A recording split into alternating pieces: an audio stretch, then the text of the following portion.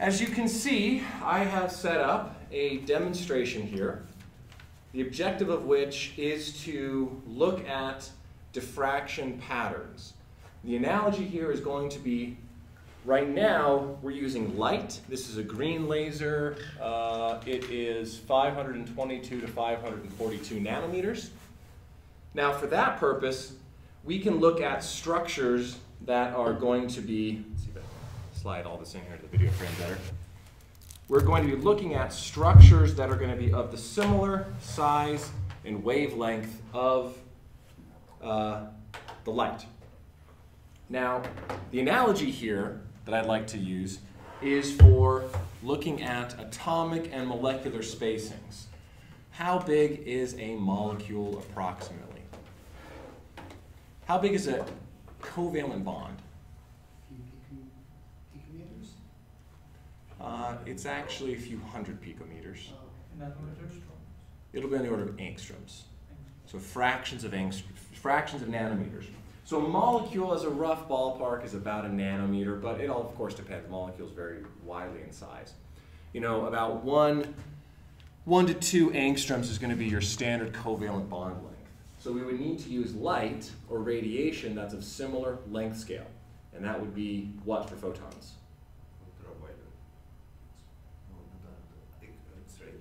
It would be X-rays. Now it would actually be, actually hard or soft X-rays could work. For neutrons are a particle, of course, but all particles have particle wave duality. So with neutrons, the example here is not necessarily, it's more so what's the energy of the particle, what's the temperature of the particle. So for neutrons, in order to get on the order of a couple of angstroms wavelength, you need to cool it down to below 10 degrees Kelvin. Once you cool it down that cold, then you can actually start to see the wave-like characteristics, and the energy of the neutron is going to be such that it's going to be of a similar order of magnitude to an X-ray in terms of the wavelength. So the first question I have is, why does diffraction occur? Like, what is special about light that makes diffraction occur? Who's used a microscope before? Hopefully most everyone has looked under a microscope. If not, hop down to my lab, we'll look at some stuff under a microscope. It's kind of neat. What is the minimum size of particle that we can observe under a microscope?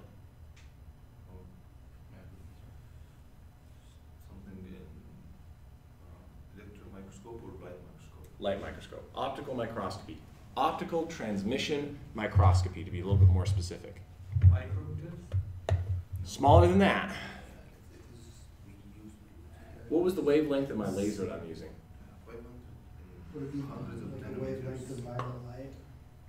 Effectively, yeah, that would be the absolute minimum. What's the wavelength of the highest frequency of light that we can observe, which would be on the order of about 400 nanometers. So by optical microscopy,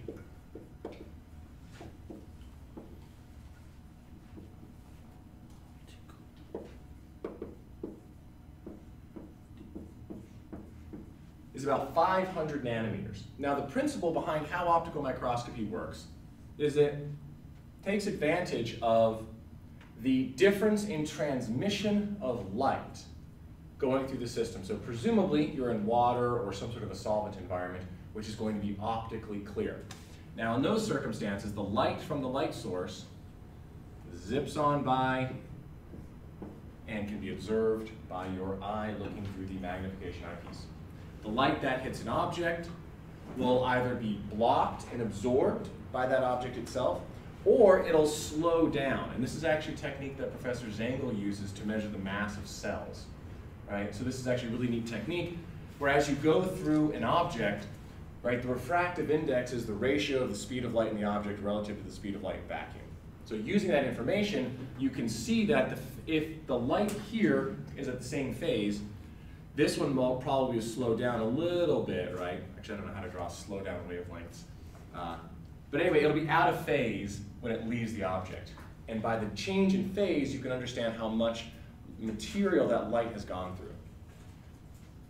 And then, of course, over here, it becomes unobstructed. Now, what happens when my particle, in this case here, my particle is, let's say, greater than 500 nanometers. There's nothing wrong with the optics. I can zoom in as much as I physically want to on this object. But the problem is the image starts to get fuzzy. So I'm dealing with a smaller particle. Do little smaller here. And let's say this is on less than 500 nanometers in size. So what happens is maybe at the center, yeah, it'll still be blocked. The photon will be blocked completely. But what ends up happening is that the light will sort of diffract around the edges. The net result is that if I were to look down on this object here, I would see the object itself, and then it would start to get fuzzy around the edges. So the boundary between the solvent and the object itself would start to get fuzzier and fuzzier and fuzzier. So I could zoom in, right, but I would be zooming in on a fuzzy image. This is when we're reaching the diffraction limit of light itself. Now, one of the key questions that I've always had, why does light do this? And the answer to that question is more so, why doesn't light always do this? So the best explanation that I found, wavelet theory, or more formally, the Huygens Fresnel principle. What this principle basically states is that light always wants to diffract. At every point in space, every single photon at every instant in time is actually scattering always. The only reason why we don't just see light everywhere illuminating everything is because when I have a beam of photons, right? These are the photon waves. This is a plane wave of photons approaching me. At every point in space, this photon is actually scattering radially, right? Which is the same thing that's happening here, right? The light in this region right here, right? Some of it is passing through, some of it is scattering. The net result is it looks like it's bending around the corner of the object in the microscope. So according to the Huygens-Fresnel principle, what's happening actually is that every point in space, every photon is actually diffracting. But the reason that you don't see it diffracting is because I have another photon right here, and another photon right here, and another photon right here, and another photon right here, and you're actually canceling out all of the light going in every other direction except forward. So all the light in every other direction that's not coming from that approach gets canceled out.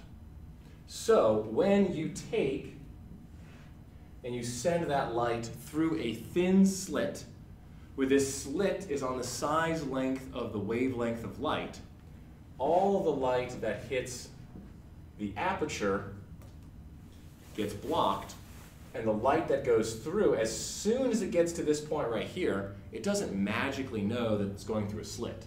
Right? Photons aren't smart. They don't have any sort of intelligence. All that's happening is that now the photon here and the photon here is physically blocked.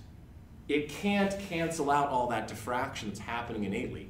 So then this wave right here will end up diffracting. Exactly the same thing can be observed when you're looking at waves in the ocean, for example. Right, that is the fundamental principle of how diffraction works, particularly for optical microscopy. So to give you an idea why I like to spend so much time on this, Bragg's law was discovered and published in 1913. Does anyone want to guess the year that the father and son Bragg pair won the Nobel Prize for their discovery?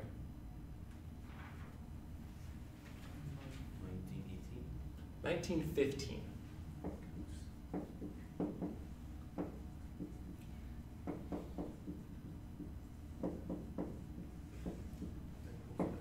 William Bragg was 25 years old, is and still is the youngest person to ever receive the Nobel Prize in physics.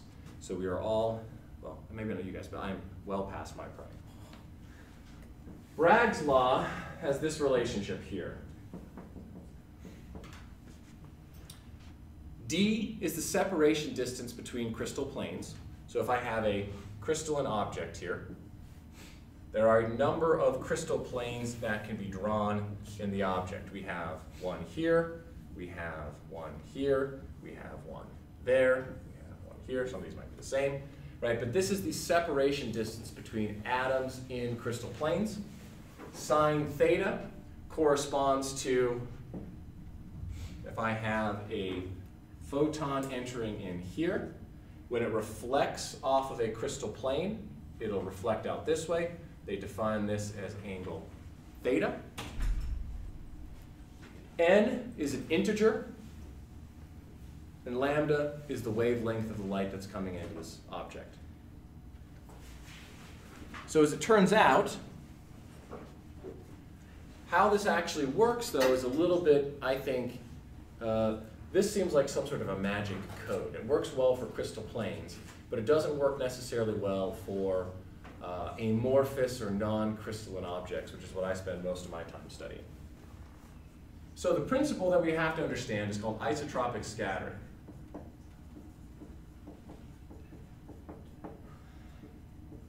So to reiterate, Bragg's law is the consequence of the physics that I'm going to be discussing right now. Bragg's law is the relationship that exists for well-ordered crystalline phases. Okay? So isotropic scattering occurs when the wavelength of light is much, much greater than the size of the object that is being scattered. So in the case of X-rays,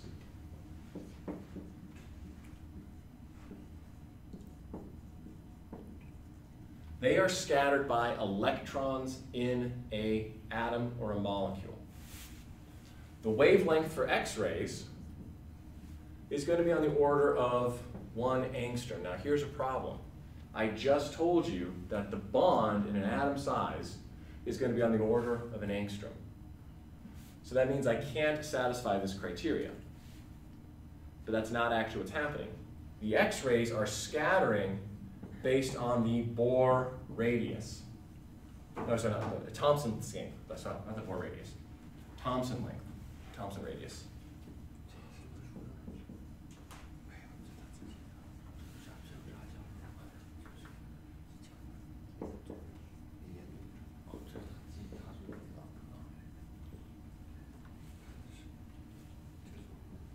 So what this is an effective size of an electron.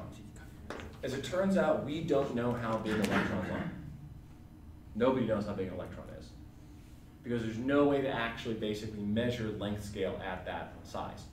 So what we do instead is we use an analogy for what's the effective size of an electron based on how strongly it scatters X-rays. And as it turns out, this is 2.8 times 10 to the minus 15 meters, which is 2.8 times 10 to the minus 5 angstroms. Very, very small, yes. So did they just like vary the wavelength until they ended up with that number? Is that obtained? This number can actually be a function of the wavelength itself. So the energy of the X-ray affects the size of the electron, in some cases. Now that's only during like certain special circumstances, but yes. But all the scattering theory is based largely on using classical analogies of size, basically. So we're going to use this term cross-section that basically means like what's the effective shadow that's cast by the light being scattered. And basically what we're doing is we're lumping in a lot of complex physics into a simple classical analogy. Does anyone, we didn't cover it in this class, but kinetic theory of gases, anyone covered kinetic theory of gases? Everyone heard of what collision cross-sections are for determining rates? This is hopefully something you'll cover in your grad kinetics class. When you have two molecules colliding into one another, right, the effective size of the molecule is what they use to determine whether or not a particular collision has enough energy to cause a chemical reaction to occur. So collision cross-sections is a similar analogy to scattering cross-sections here as well. It's what's the effective size of the particle based on its probability to scatter radiation. Okay, so same basic principle for the wavelength of neutrons. They're again going to be on the order of about 1 angstrom. In fact, these are going to be maybe on the order of 2 to 5. It's going to be a little bit more common. It's going to be hard to get your neutrons this cold. But in this case, the radius of the nucleus is going to be on the order of 1.75 to 15 times 10 to the minus 5 angstroms. So even though the collective atom is quite large, the scattering is coming from, in the case of X-rays, electrons, and in the case of neutrons, the nucleus of the atom itself. And those are very, very small particles, right? They're about 100,000 times smaller than the actual wavelength itself. Now what this does is allows us to use something called the isotropic scattering approximation. And it is the same principle as when we are diffracting through a thin slit. When this slit is much, much smaller than the wavelength of light, this wave that comes out will be a perfect spherical wave. So what happens in diffraction theory, now the net consequence of all of this is Bragg's law for a crystal. So we have a incoming photon, let's say for X-rays, we're going to do with photons. And then here we have a very, very small scattering object. In this case here we have the wavelength of the X-ray, which is much, much, much greater than the radius of, let's say, the electron that we're scattering off of. What this means is that a certain fraction of the X-rays that come into the system are going to be scattered by this electron. And what it does, it'll scatter isotropically and with the same wavelength. So from here to here will be lambda. So we have a peak, trough, peak, trough, peak, trough. Now mathematically how we represent that is that we have a plane wave being converted to a spherical wave, SPH. Now what this looks like is we have e to the I, k, z. In this case, this is the z direction.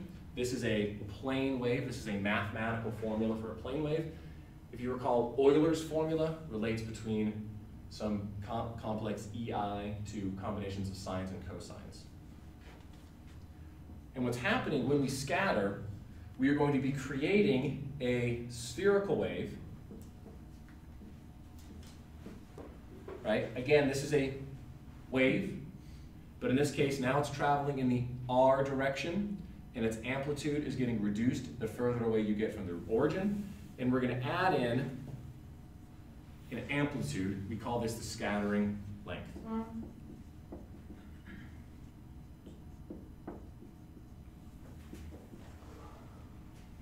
And this here is a sphere wave.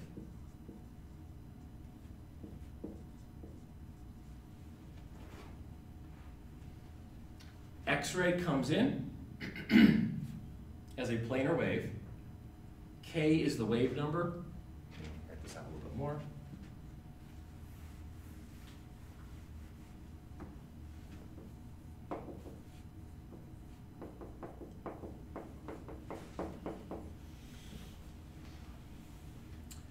Plane wave comes in, traveling in the z direction with the frequency given by the wave number. There is a certain probability.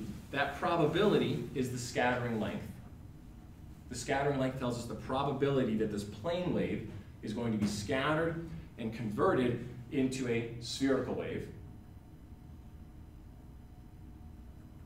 And then these spherical waves will emanate out from this particular particle itself. Now, when we have a collection of particles, let's say we have particle of type A, particle of type B, particle of type C. These are going to have corresponding properties. A particle is going to have a probability to scatter given by the scattering length BA. Particle B is going to have a probability to scatter by scattering length B. And particle C is going to have a probability to scatter according to scattering length C. Now in the case of X-rays, the more electrons you have in an atom, the higher the probability you have to scatter. With neutrons, it's a little bit different. Neutrons, it depends on the nuclear composition itself. So with neutron scatter, we can substitute hydrogen for deuterium, and they actually scatter completely differently, even though it's roughly the same chemical structure. And this is what we can use to determine complex structures in mixtures themselves. So now imagine that every single one of these is having a radial wave scatter out. But the amplitude of each of these radial waves is given by the scattering length of the individual particle itself.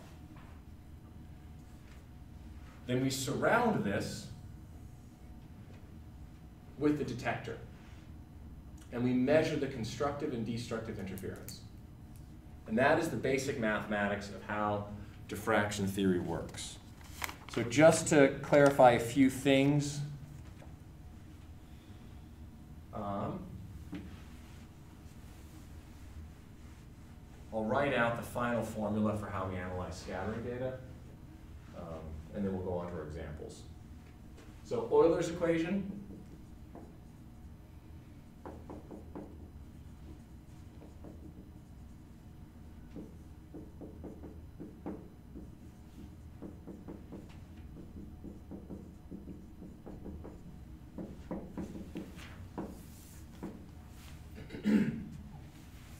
Right, so basically anytime you see e to the I something, just know that that's a combination of cosines and sines.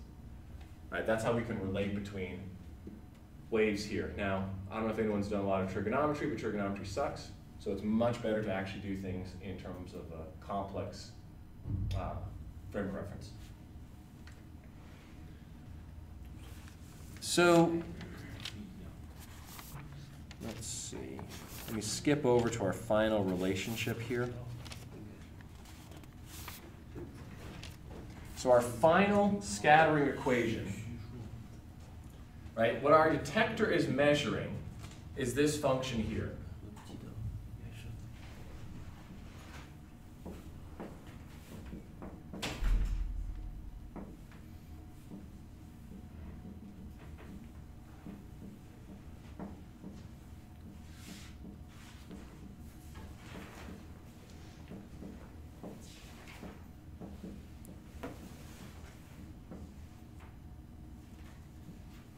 Okay, we are measuring what we call the structure factor. That is S of Q. Let me get a blue marker so I can label what these terms mean. Okay, S of Q is what we call our structure factor.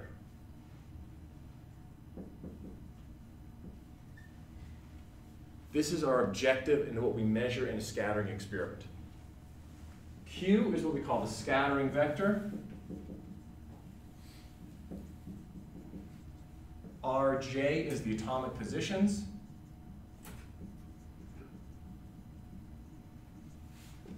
Bj is the scattering lengths.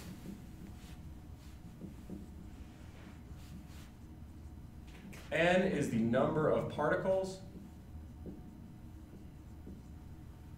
Sigma is what they call the cross section.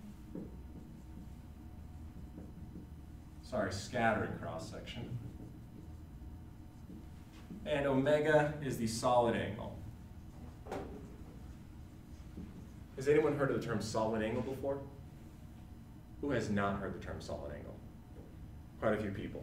So a solid angle, if I'm looking at something, the size of an object that my eye can see isn't dependent on the size of the object at all. It's dependent on how finely I can resolve two angular differences based on separation. That's effectively the concept of a solid angle. So if I have an angle that's expanding out from my eyeball, two objects can be of different size and still have the same solid angle. So the solid angle is here for an object up close, and the physical size is larger further away. Solid angle is the area encompassed by a sort of outgoing ray of light that I see. So effectively what that means is that if I'm scattering from this particle here, it doesn't matter where I put my detector. I can put my detector here, put my detector here, put my detector here. Even though I'm seeing more or less light being scattered, it's all emanating from the same source, and so it has the same solid angle. It's sort of an important concept for optics and display kind of technologies. Okay, so let me break this equation down very quickly. what we're measuring here, the scattering cross-section, you should just think of this as the scattering intensity. How much light is being scattered in a particular direction. Right? That's what this first term is corresponding to. 1 over n, this is just the normalization. So if I have a big sample size versus a small sample size for diffraction, we typically normalize it with respect to the number of particles. And here, what we're doing is we are adding up all of the waves coming from all of the individual particles, scaling them by their amplitude, which is their scattering length. We have to square this or take the complex conjugate. Right? The reasoning behind that is down to basic physics. We cannot know whether or not an object is positive or negative. So if I have a photon is an oscillating positive-negative electromagnetic field. I can't actually tell the difference between a positive electromagnetic field and a negative electromagnetic field. All I can detect is there a photon or is there not a photon? So this would be given by the wave, this would be the wave function of that particular one. Now the amplitude, or the probability of finding a particle in a certain position, is given by the complex conjugate, which would look like this. Right? There's no probability of finding a photon at the nodes, but there's a high probability of finding a photon at the peaks and troughs. But it doesn't actually matter to me whether or not it's positive or negative. Okay? So this term right here is basically saying, I'm just going to add up all of the different waves emanating from every different point in space. What we care about is this function right here. We want to know where the particles are located. This will allow us then to reverse engineer the scattering pattern to know what type of an object would produce that type of scattering pattern. And to accomplish that, we have some diffraction demonstrations that I hope will work. Okay, that is the basic mathematics. Oh, one last thing really quickly. The structure factor is directly related to the radial distribution function. And I will write out that relationship right now, and then we will go on to the fun demonstration here. Now this can be written a number of ways, but the structure factor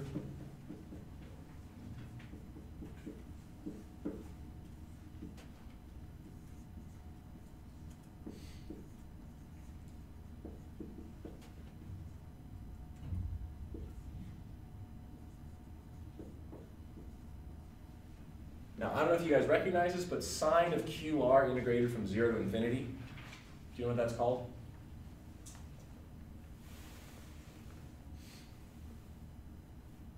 It's a Fourier transform.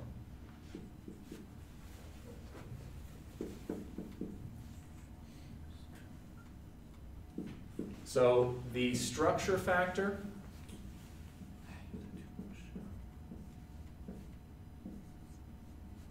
is the Fourier transform or the inverse Fourier transform of the radial distribution function. So when we looked at our examples of liquid argon, those are measured by measuring the structure factor experimentally and then simply taking a Fourier transform, and that gives us our radial distribution function, which we can then use to understand what's the intermolecular correlation between particles. Okay, any questions about the theory?